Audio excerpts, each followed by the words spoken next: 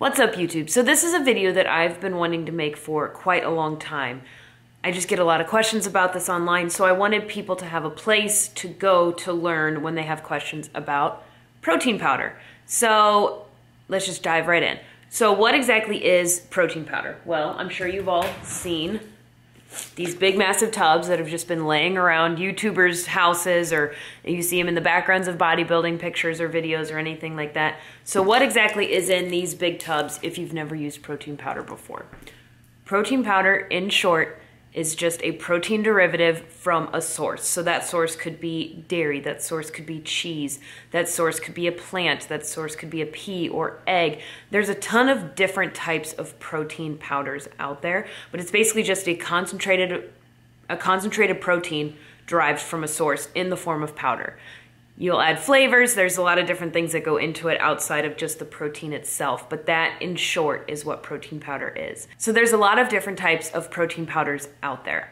This isn't a video saying, oh, our protein is the best, because we do have a protein powder on the market under our own brand. This is not going to be that type of video. So there are a lot of different protein types. There's, like I said earlier, there's whey, which comes from dairy. There's casein, which comes from cheese. There's hemp, there's plant-based, there's egg, there's pea protein, there's beef protein. There's a lot of different protein powders out there. So if you're on a special diet or if you have certain dietary regulations, you can always find a protein powder that fits you. For me personally, when I was a vegetarian, I was using a plant-based protein powder. They don't necessarily taste as good as the whey or the egg or the casein ones, but you can find adequate plant-based protein if that is your dietary style. For me, the egg protein really made me break out quite a bit, and I'm just sharing experience with you guys. You might have totally different experiences than me. When I tried egg protein, it really did make my skin not so happy. So I did stop using the egg-based plant protein, or the egg-based protein. So yeah, so there's all different types. So the taste is going to depend on the company. And a good rule of thumb, if you are looking to pick out a protein powder, is you want to make sure there's less than 2 grams of sugar per 20 grams of protein. So if it's a 40 gram scoop, you want to make sure there's less than 4 grams of sugar in that protein. And then there's also meal replacement shakes, which aren't necessarily protein powders. So meal replacement shakes have more things in them than just protein. So the fat content will be a lot higher and the carb content will be a lot higher as well. So when you're looking for a protein powder, you want to make sure it's high in protein, low in sugar, low in fat, and low in carbs. That being said, there are a ton of protein powders on the market. There's a ton. There's probably at least 500 different brands, flavors, types, at least 500, at least. You walk into any store, any supplement store, and you can see that for yourself, or look online, look on Amazon. Price really does affect the protein quality. So a lot of synthetic protein, every protein on the market is synthetic. Every synthetic protein, your body won't absorb 100% of the protein. So you want to make sure that when you are looking at the ingredients, that there's no like proprietary blends or anything like that. You want to actually make sure that you know all of these. And then when you're looking at the ingredients, that there's no proprietary blends in there.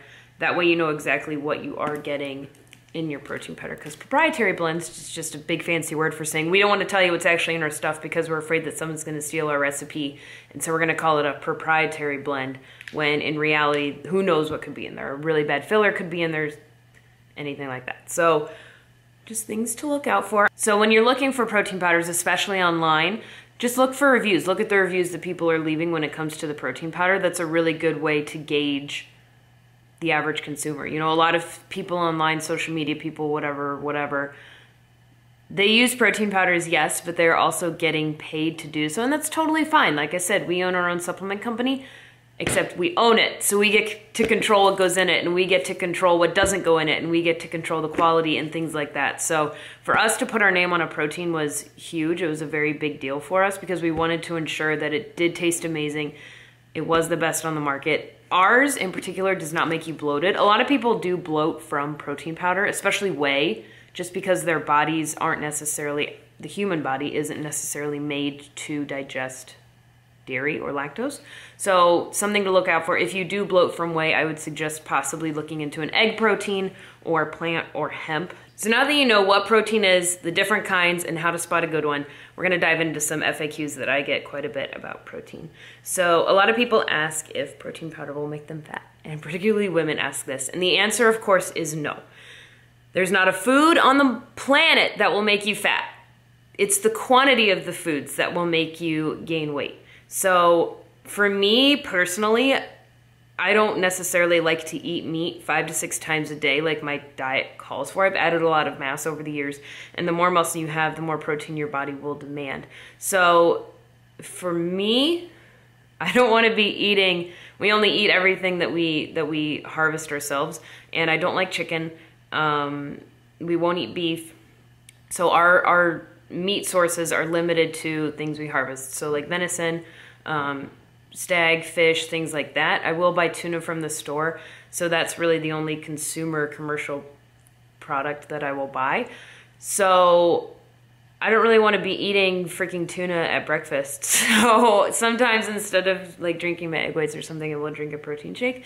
So just think of protein powder as a supplement, because that's what it is. And what is a supplement? A supplement means that if you're not getting it through your diet, you should be supplementing it. Yes, whole food protein is always best. So things like, you know, your meats and your eggs, and you know, if you choose to drink dairy or eat dairy, we particularly don't. But if you're not getting the adequate protein that you do need through your actual whole food eating, protein powder might be a really good idea for you. If you enjoy eating all your meals, that's totally fine. You don't even need to touch protein. Protein powder is not required to be successful in the gym or to be a successful bodybuilder or anything like that. It is not required. If you're getting your protein macros through food, don't even worry about protein powder. Like I said, for me, after the gym, I don't necessarily like eating. Sometimes it is just easier to bring a shake with water and then add a scoop of protein and drink my meal. I like drinking my meals quite a bit. It's faster, it's easier. It's just a lot quicker way for me to get my nutrients in, especially being on the go and so busy all day long. And I like the taste of our protein. I know we've tried a lot of protein powders, unfortunately, over the years that just taste absolutely terrible. So you do definitely want to find a protein powder that you enjoy drinking. You should enjoy drinking this. So I almost consider my protein shakes like a treat or a dessert. You can make protein ice cream. I have a lot of protein powder treats on my YouTube. I actually just uploaded one yesterday. No, this morning. So I actually just uploaded one this morning of different breakfast ideas that incorporate protein powder. Definitely check those out. It's just a good way to, you know, you make protein pancakes, you can make protein ice cream, you know, your shakes, you can make protein muffins, donuts, all kinds of stuff that taste good and will make dieting a lot easier for you. So that whole spiel was about if protein powder makes you fat, and it does not. So the only way that protein powder would ever make you fat is if you've already maxed out on the calories you're supposed to be eating each day, and then you drink a protein shake. But you can't attribute the weight gain to the protein shake. You could attribute it to anything that you ate throughout the day that would cause you to go over in your calories. So think of 1 scoop of protein as like 3 ounces of meat. That's all that it is. It's just a way to get protein into your diet if you aren't getting it in through whole food sources. So that was one question. Will it make me fat? Okay, so timing of protein powders. There's different, like I said earlier, different types of protein powders on the market. Some are best taken at night, so those would be a casein protein. They are a more slow digesting protein. So in theory, if you take it at night, your body will consume it throughout the entire night, and you'll just wake up not starving. That's the idea. That's the theory behind it. If you do get hungry at night, you can certainly test that theory out for yourself. There's different types of protein like isolates, concentrates. I'm not getting into any of that right now. I'm not well versed enough in those types of discussions to have them with you guys, but you certainly can look them up for yourself if you do choose to do so. So as far as other protein timings, for me, I will do a shake after I lift, and then sometimes I will do a shake in the morning. But it's really beneficial and really saves a lot of calories when you're traveling if you just have a tub of protein in the car and a gallon of water and a shaker cup. You can save yourself on your diet so much when you're road tripping, or if you're traveling. If we're flying, we'll throw a protein powder in a little baggie, especially like when we go to places like Las Vegas. Vegas is very expensive when it comes to food, and I've done a vlog about this, an actual blog about this. I particularly don't want to spend $19 on an egg scramble sandwich when I could just bring my own protein and drink it in the room for like 70 cents a scoop. It's silly to me when people, you know, don't plan ahead when it comes to trips like that. But you can really save yourself when it comes to calories and when it comes to money if you just pack a big bag of protein powder. And TSA will never stop you if you just bring the powder through airport security. We've brought 5-pound tubs of protein through before and they've never said anything. So certainly don't worry about that when it comes to traveling with your protein. So that's timing. Benefits of protein. So the benefits of protein. So the benefits of taking a protein powder supplement, like I said earlier, you don't have to cook 6 meals worth of meat. You can drink your shakes a lot quicker. I think they taste really, really good, especially our brand. I've had bad brands in the past. I'm not going to say that all protein powders are perfect. But if you find one that you like and enjoy it, incorporate that into your diet. You will enjoy dieting a lot more. You can make the protein treats like I said earlier. So those are some benefits of protein powder, and just making sure that you're getting enough protein throughout the day, good quality protein. So truly anyone can benefit from taking protein powder. You don't, like I said, you don't have to be some crazy bodybuilder or anything like that.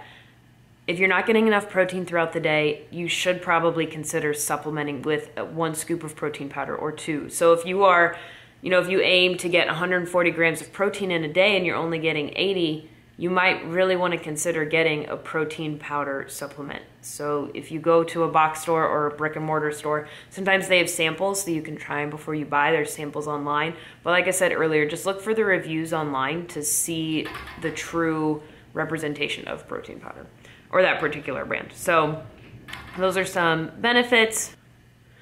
Okay, so I hope this video helped you guys. We went through what exactly is protein powder, the different kinds of protein powder, who will benefit from taking protein powder, if it will make you fat, and just other odds and ends that kind of spouted in my brain while I was talking to you guys. So I really do hope this video helped. Like I said, this wasn't going to be a push the Bowmar brand protein.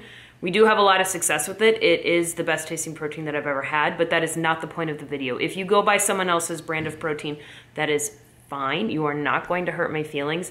This channel is just to educate you guys. There's so much nonsense out there that, oh, this is, you know, this is the best women's protein. There's no such thing as women's protein. It's not like you're buying women's chicken or women's beef. No. So the marketing tactics that people use, especially online and especially in magazines and on infomercials, is absolute BS, to be completely honest. So I really hope this video found everyone well and educated you and just brought some light to this ever popular protein powder topic. Like I said, if you're already getting enough protein through whole food sources, you might not see a huge difference by adding a protein powder in. And if adding a protein powder in exceeds your total calories for the day, it's not a good idea to add that in if you are trying to lose weight. So if you guys have any more questions about protein powder, definitely comment below. I know it's inevitable that someone will ask how much protein you should have per person per day. It's a really subjective question. Everyone's different and everyone's goals are different. If you're a female and even a male, you should be aiming for 1 gram of protein, 1 to 1.25 grams of protein per lean body mass. Lean body mass.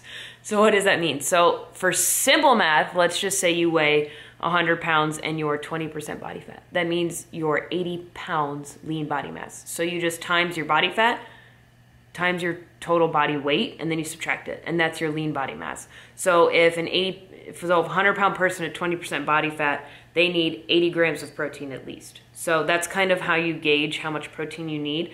If you're an extreme athlete or, you know, power lifter, some people do need like 1.5 to 2 grams, especially men sometimes. So follow that rule of thumb, find what works for you. There's always rules of thumb. There's always people that are gonna exceed and go outside of the norm. But just for the majority of people, that's a good rule of thumb.